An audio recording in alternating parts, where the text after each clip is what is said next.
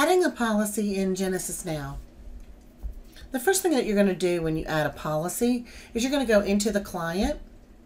And as you can see, I'm in my client.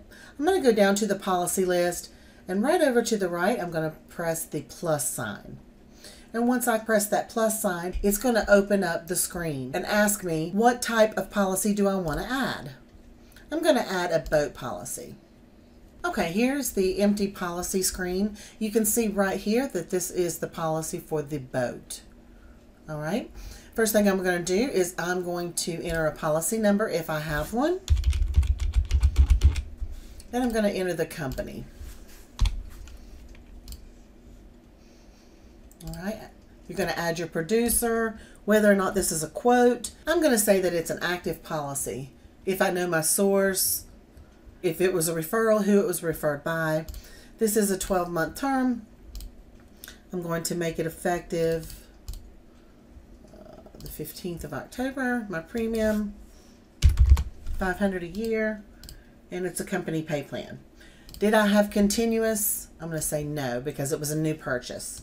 Now, in that corner over there, like I always say, if you see that green box pop up, let's hit save just to be safe. Right here, I'm going to enter my liability coverages. If there's MedPay for the company that you wrote the boat in, then you would add your MedPay there, and your UMPD. And I'm going to save. Over here, I'm going to add the type of boat. Now this is the same for motorcycle. This is the same for auto. It just so happens I'm entering a boat policy at this time.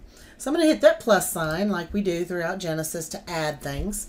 And I'm going to put in my information.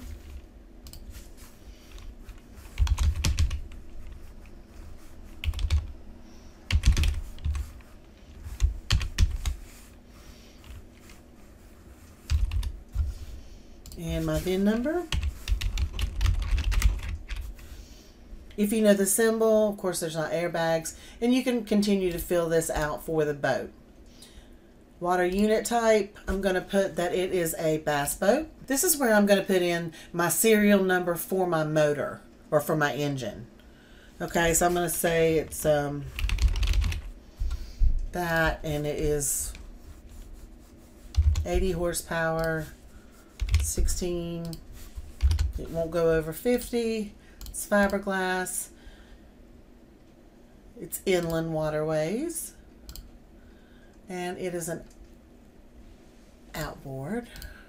No, it's not chartered, no commercial use, no racing, no crew, and no water skiing. It's garaged at my home, so I can select my home address and it will just enter it in there. If there's a lien holder, I'm going to enter it here. If the lien holder is not listed in here, of course you know to do the plus sign to add that lien holder. Over to the right, if we have physical damage on this, I'm going to choose comp. I'm also going to choose collision. If I have some water towing,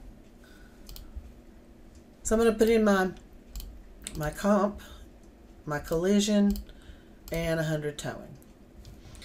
Now, as you notice, when I go in to add this vehicle, there's no save button, but it's okay. It does automatically save.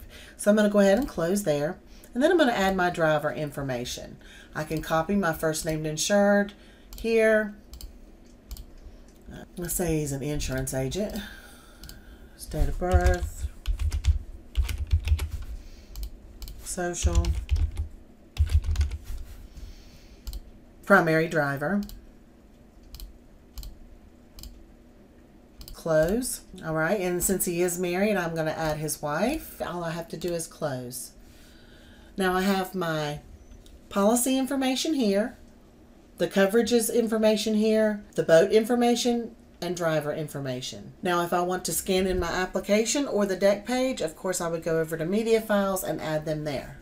So that's how you add a policy. If you have any questions, you can call us at 828-245-1171. Be sure if this video was helpful to you to like and subscribe to our YouTube channel.